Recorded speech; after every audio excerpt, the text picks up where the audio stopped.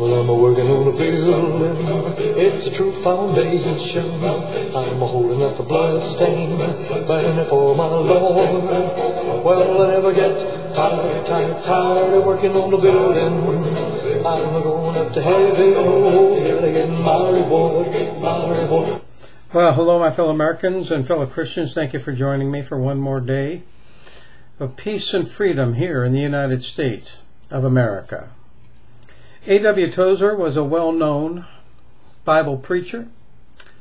He actually wrote many articles for the Alliance, the Christian Alliance, and he was pretty prophetic concerning America in the future and the evangelical church. In one of his books that I have posted back behind me, God Tells a Man Who Cares, he outlines pretty much what the church is today.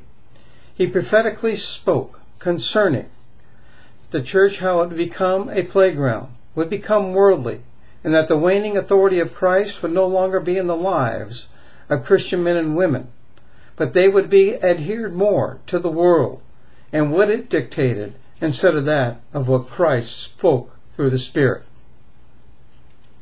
This is why today I am presenting to you my version of the anti-gospel. And I have to tell you, I was working on another presentation and was going to make a video until I was engaged in a conversation with a Christian. It was really unimportant just talking.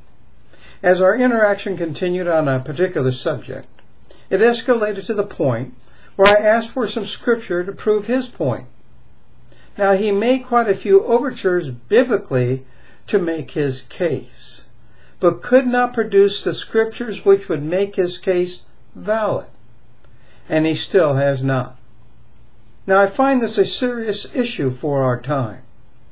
The gentleman gave every fact biblically except for the scriptures which proved his case. It is tantamount to the words, "Whosoever believes in me shall not perish, but have everlasting life," and never proving Christ's promise with his profound words scripturally. The realization we must face today is Christians are extremely uneducated, and many, if not most, are not called to secure the reputation of our Lord. Yet, with the outlet of social media, the internet and televangelism, they run as if they are called. But the baton was never passed on to them by Christ through the Holy Ghost.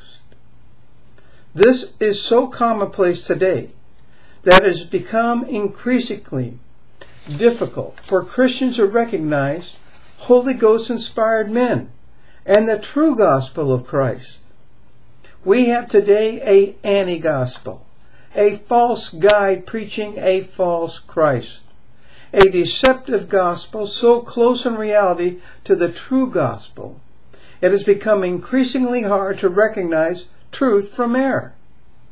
It is an anti-gospel challenging the true gospel. It is as St. Paul said, they will claim to know God, but deny the power thereof. This is in Titus 1:16. This is in our time. And the rewards of the anti-gospel claiming to be of God will be the destruction of the gospel itself. It is the strong delusion spoken of in the scriptures, the falling away, the apostate church, as it is commonly called. Those who are true to Christ honestly and are persuaded to follow this false gospel will be preserved. Unfortunately, the judgment of the church today is the very words they speak and preach. Ye shall know them by their fruits. And blessed is he who hears what the Spirit is saying to the churches. The Lord will no longer be silent about false preaching.